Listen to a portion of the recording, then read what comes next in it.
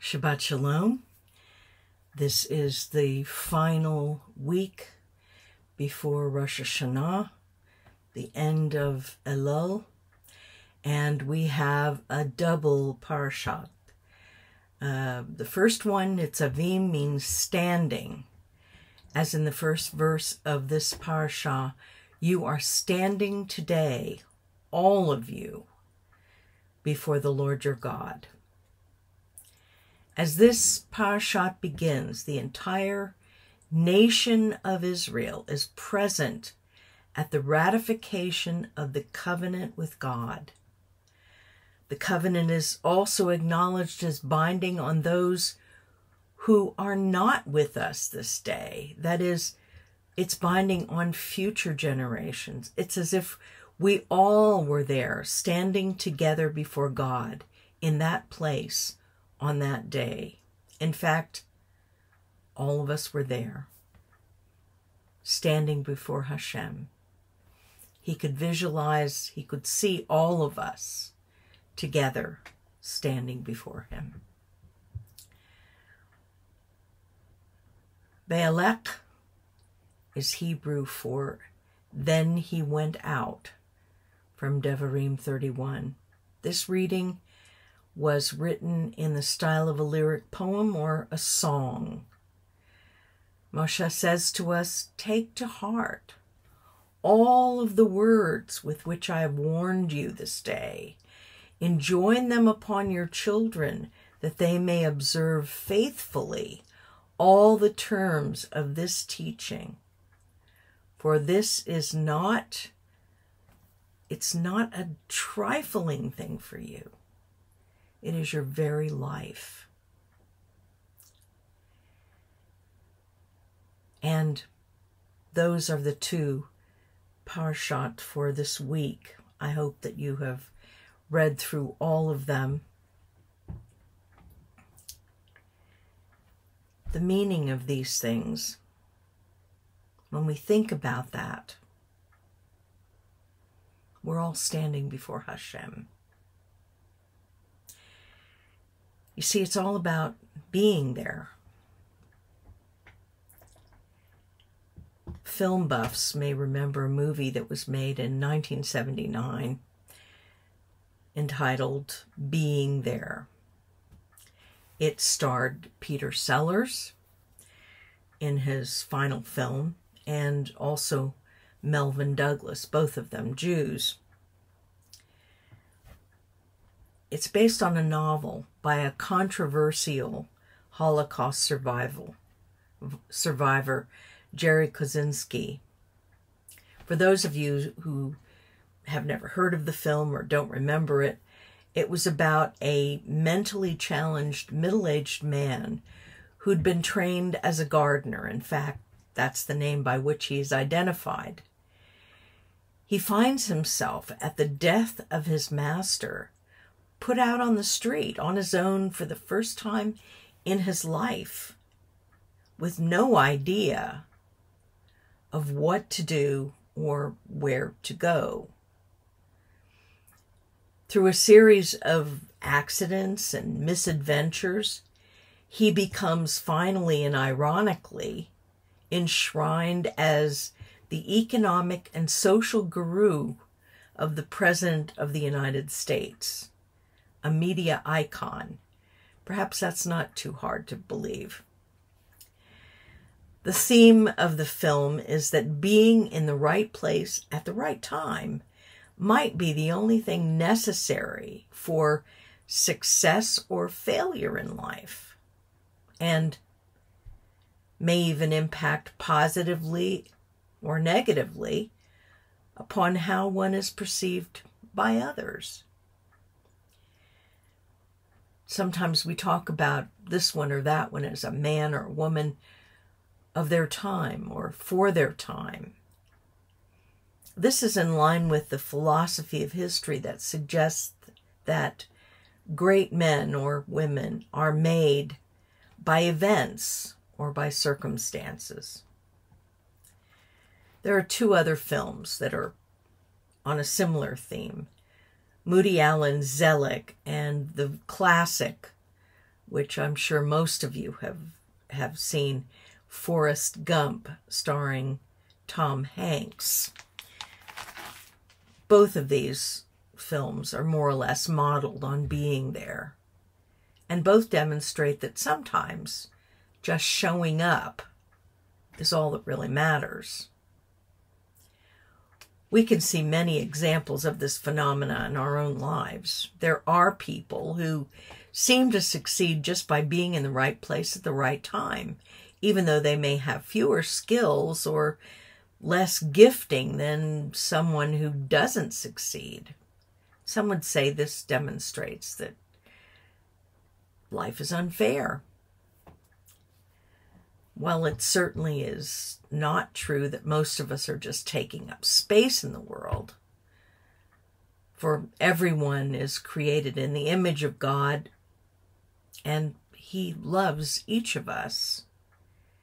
There are times when we may wonder if some people have achieved fame and fortune by simply, well, showing up, by being there. Perhaps it would be useful this morning to think about this issue for a few moments, about simply being present, truly present. What does that mean? But first, a brief word about our sponsor, about God, Hashem, and His name or title. The Tetragrammaton, often referred to as the personal name for the Holy One, is defined by the Hebrew letters Yod He Vav He, which we do not pronounce.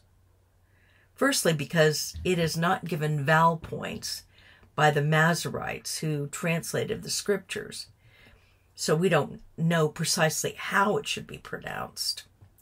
And secondly, our people believed that the personal name or the identification of God should not be said. That's why the Masoretes didn't give it vowel points, as a sign of our deep respect for Hashem.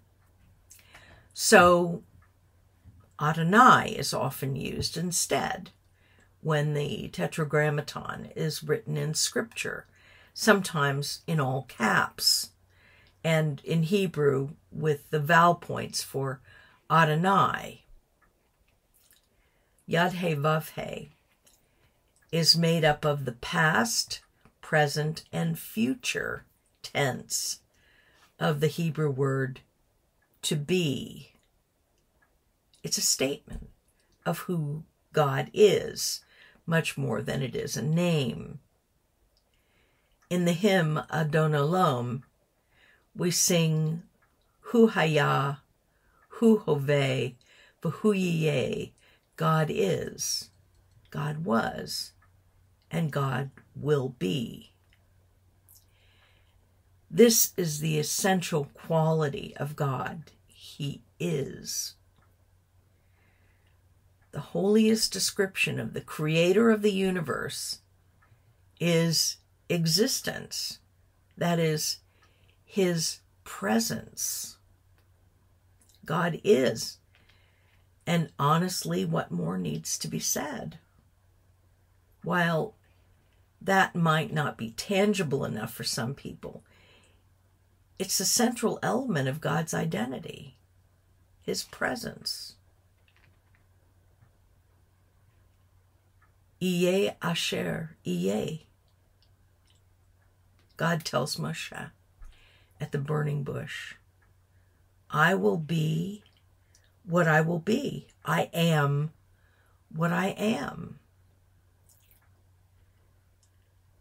This is primary to God's nature, and if that's so, then being there is clearly of importance. On this Shabbat, the final Shabbat of 5784, that means that our Torah portion is composed of these two readings that I've described. containing one of the most significant parashot of the entire year, Nitz'vayim. You stand here today, all of you, the oldest to the youngest, the wealthiest to the poorest, the most famous to the most humble, the leaders of your community, and the strangers.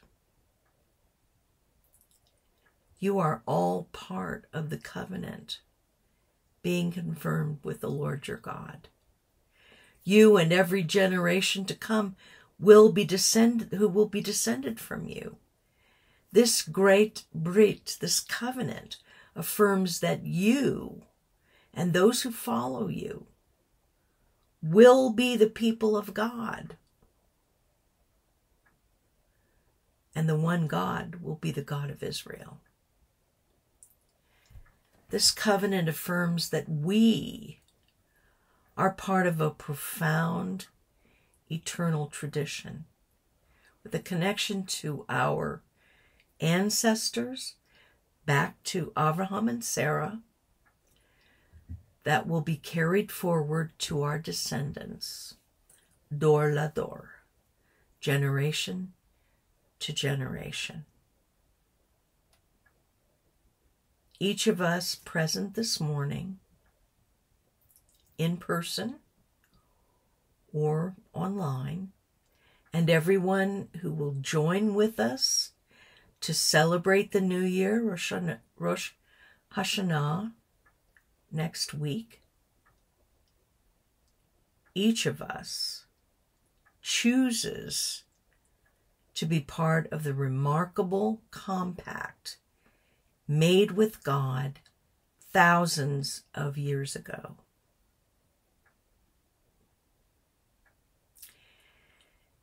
It's an extraordinarily democratic and egalitarian agreement with God.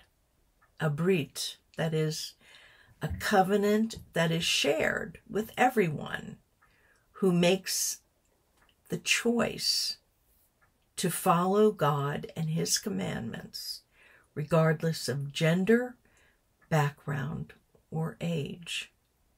Children and women stand with men, and those from among the nations who choose to be part of Israel with those born of Jewish parents. Yes, it's a very special covenant. But what is the content of the mitzvah that we are now to observe?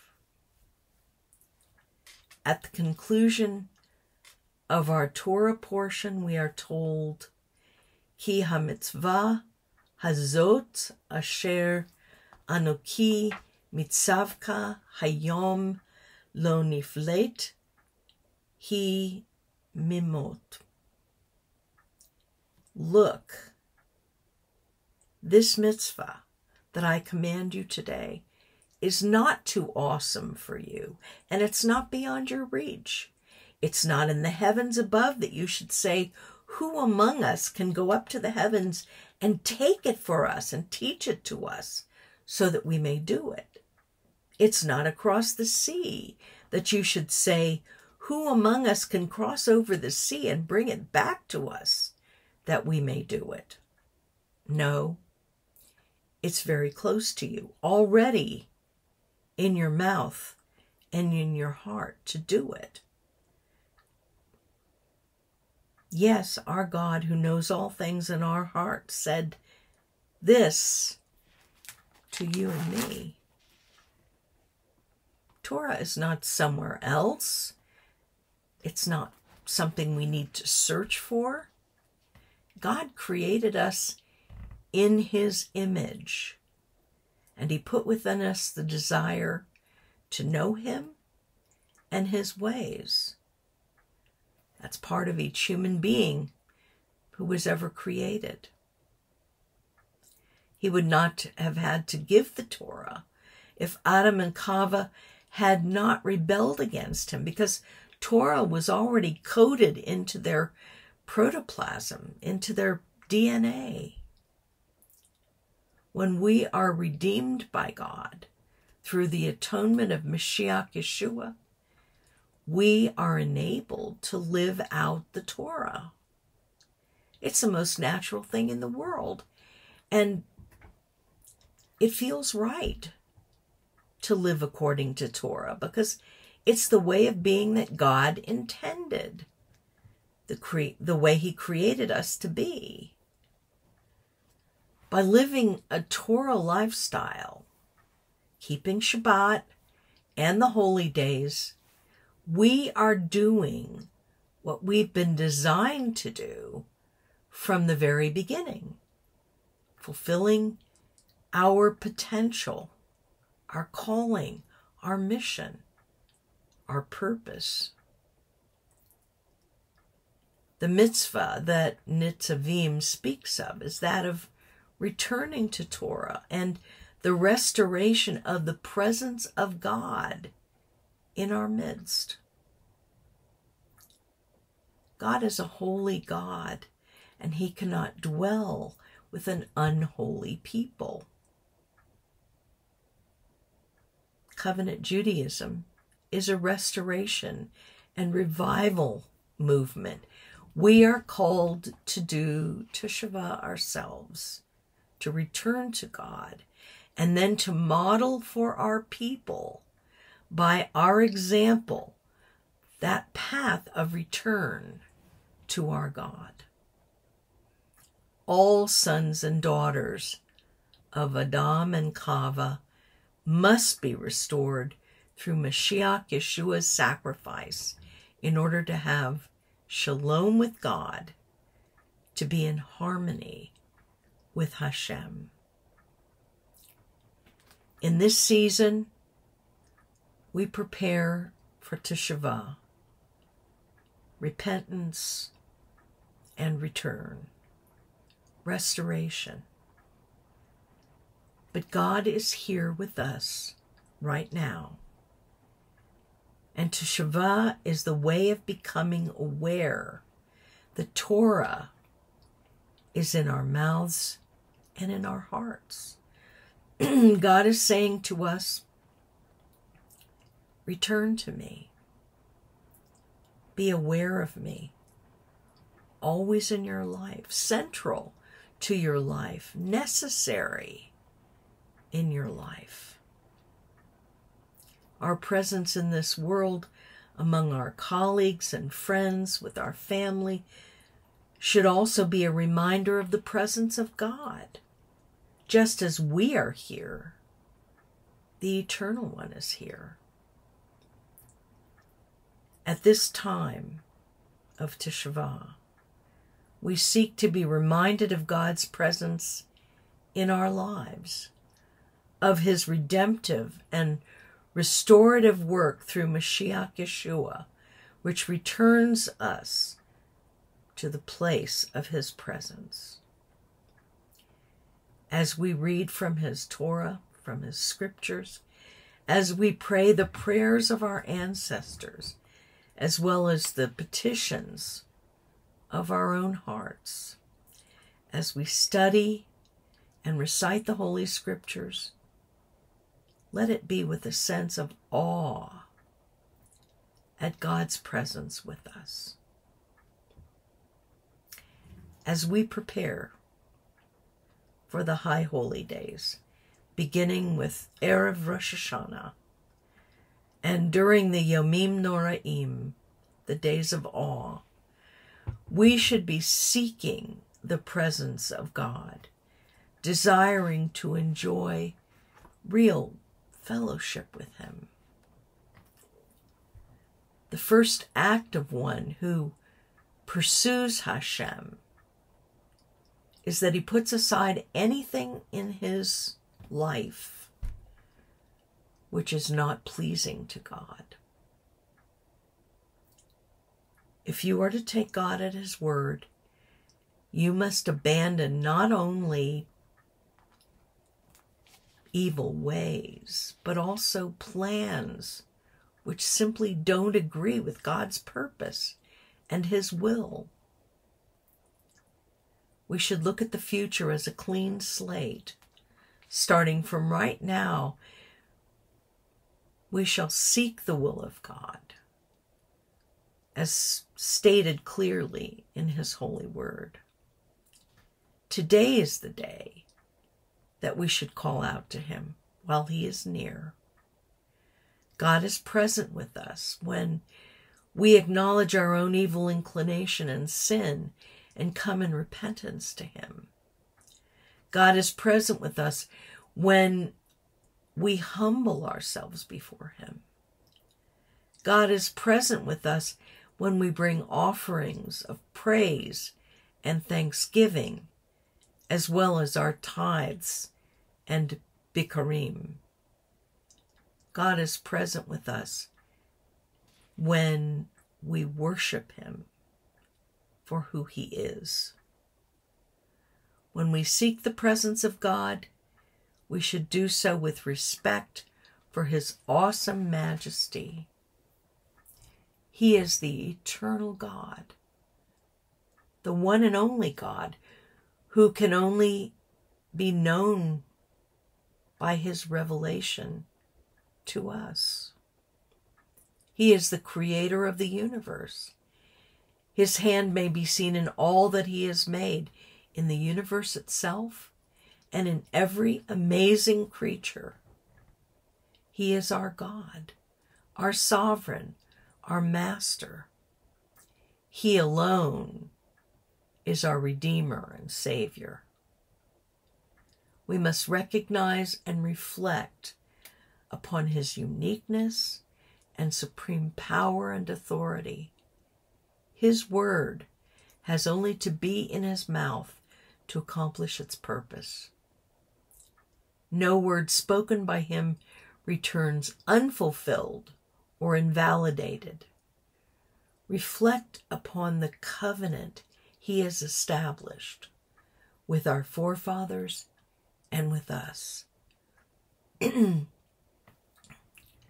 Finally, may we reflect and meditate upon his presence and what it means to us, and also what our presence means to him.